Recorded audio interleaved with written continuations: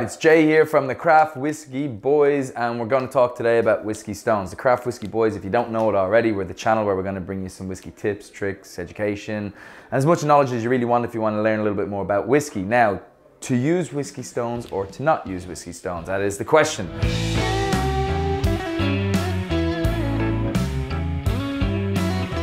So, here we got some whiskey stones, some of our own. These are made of pure obsidian.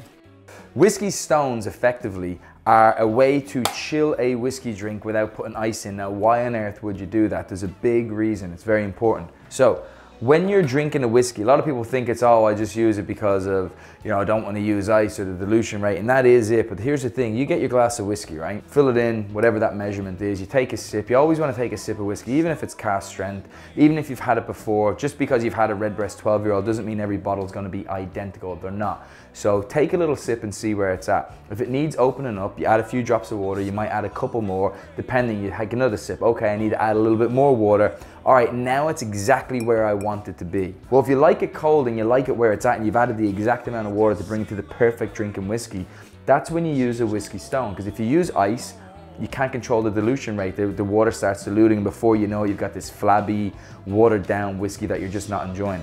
So you get these whiskey stones, you pop them in. They're nice and cold because they've been in the freezer, and they do the exact same job as ice would do without diluting any water into your whiskey and ruining the profile of where you got it to be the perfect sipping whiskey for you. That is whiskey stones. That is a quick crash course. Hope it all made sense.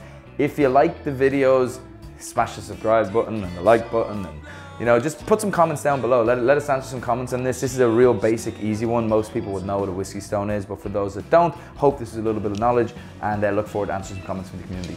Thank you.